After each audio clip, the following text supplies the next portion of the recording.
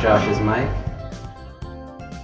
Welcome to Crescendo, which occasionally takes a bird's-eye view of modern culture.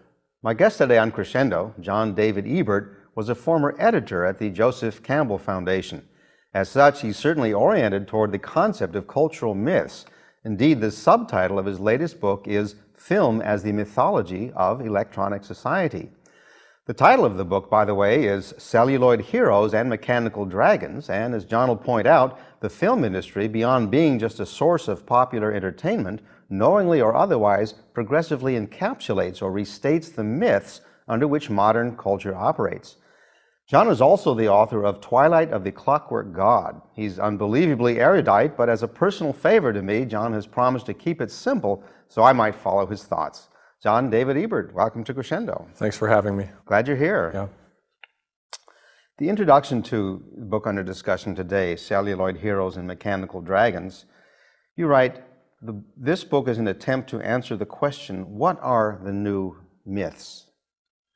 Yes, and that was the central question that preoccupied my thinking from the beginning was all civilizations have myths. They don't really just disappear. They break down and fall apart in certain phases, but when they break down and fall apart, as they did, say, in the ancient Hellenistic world, they go somewhere. Mm-hmm. And in the ancient Hellenistic world, they turned up in the Hellenistic popular culture of basically the novel was invented out of that disintegration of that society, and you start finding mythic themes turning up in the Greek invention of the novel, something like Apuleius's The Golden Ass. So I wondered if a similar process might not be happening in our society right now, and I thought, well, the major prevailing myths of the Christian edifice has completely disintegrated, and also the Greek and Roman myths that were the secondary aspect of our civilization are also basically gone. Where have they gone? And the first thing I turned to was our film industry, because having grown up in the suburbs of Phoenix, going to see the movies was one of the things that I just did. You know, it was like every weekend. Not much else to do. Yeah, there wasn't anything else to do. And so I had these films, you know, sort of imprinted on me from a very young age, and I was just about, you know, 10 years old when I saw, you know, things started coming out like Star Wars and Close Encounters of the Third Kind, and Spielberg and Lucas were just getting warmed up. And Francis Ford Coppola's Apocalypse Now. Those films really hit me in a big way. And later on, when I went into college and started finding out about mythology, I started realizing that, in fact, these directors had been articulating a brand new version of these ancient myths and adapting them in such a way that you don't even realize you're looking at a mythology. You just sit in the theater and you think it's popcorn entertainment, but in fact, it's continuing the Western tradition and developing its themes. You mentioned about the disintegration of myths, the Hellenistic myths and also Judeo-Christian myths. What were those myths? Are they, and what have they been replaced by? What are the myths of modern society? The ancient myths were, of course, the Greek and Roman myths, you know, the great gods and the mythic tales that you find in Ovid's Metamorphoses and recounted by Bullfinch and the late, you know, Edith Hamilton. That's all the basic body of Greek and Roman mythology. And as Joseph Campbell used to say, myths are other people's religion. And you know, we think of those stories as just quaint stories, but they were actually the religious soul of that civilization. They took those stories very, very seriously up to a certain point, and then at about the time of the rise of the Roman Empire, a little bit before that, they sort of laughed at them, but they'd probably been laughing at them for about, you know, a century prior to that. But by the time you get to Ovid's Metamorphoses, he's just telling these things as fanciful tales that people used to believe in, and he's just a compiler recording them. And that's when you know the myths are no longer working. If you're laughing at them, or if they're ridiculed, if they're not taken seriously, they've broken down. They're no longer working. There's a sort of deep profundity that goes along with spiritual and mythological forms when they're working in a valid, operating, you know, vital tradition. And today's myths are turning up in popular culture. They were turning up in the novel earlier in the 20th century in the works of writers like Thomas Mann and Marcel Proust and James Joyce. And then for some reason, after that generation, a mythic consciousness and awareness of mythic forms disappeared from the cultural mainstream. And it went in other directions. But meanwhile, popular culture started going in a big way in the 50s and 60s, and then right about as you come to the late 60s, and I mark it with this particular film, Stanley Kubrick's 2001: A Space Odyssey in 1968, which starts this whole myth movement in Hollywood. He's the first director to learn about mythology and consciously create, to attempt to create, along with his co-creator Arthur C. Clarke, a valid mythology for the contemporary world. You write in your book, to Americans, everything is an automobile engine.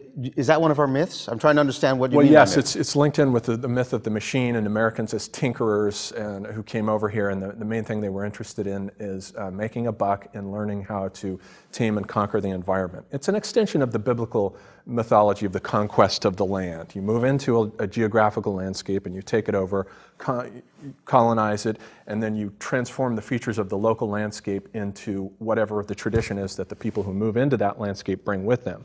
The Spaniards come in and they bring Christianity with them and they start naming places after, Christian icons and so forth, something like that. And that's what happens with that. The films that you talk about in your book all have to do with technology in some way. So is that because that's what we're grappling with, losing our soul? Exactly. Yeah. Exactly. And the way Americans regard everything as an automobile is somewhat analogous to the Romans. The contrast between the Romans and the Greeks is very similar to the contrast between Americans and Europeans, and that is to say that there was, in the early phases of the culture, there was a vital living tradition in which myths were taken seriously, and the machine was really a secondary development. In the later phases of the society, technological and economic concerns, in both the case of Rome and America, became the primary concerns of the society, and the cultural aspects sort of fell off out of the mainstream, which is why popular culture then starts sprouting up all over the place in these late phases.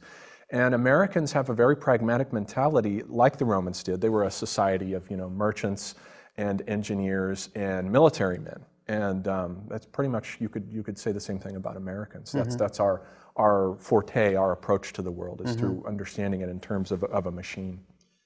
But is that the myth under which we're operating, or is it that God is an old man in the sky with a beard? Well, what it is it goes back to, it's a transformation of the Christian mythology that took place at the hands of these Gothic monks from the 12th century who were fascinated with all these properties of matter and light and energy, and they were creating the first lenses, and they thought of the machine. Their dream, their sort of myth, was this idea of the cosmos as a perpetual motion machine. And the myth of perpetual motion was the ultimate aim and the ideal to be attained. That God had created the cosmos as a machine, set it in motion, and it just ran perpetually without needing any extra influx of energy. So that became the mythic ideal for these generations of tinkerers who came in to start creating their own machines as approximations of this metaphysical or mythological idea of God as a clockmaker, a clockwork designer. And so that mechanical transformation of the ancient biblical vision of God as a maker was the transformation of the European mindset that the Americans have inherited. So the metaphysics have dropped out, and we're just left with the machine. But it started, as in fact all technologies do begin with metaphysics. They begin with symbolic thinking. And the symbolic thinking over time gets forgotten, and then you're left with just a tool.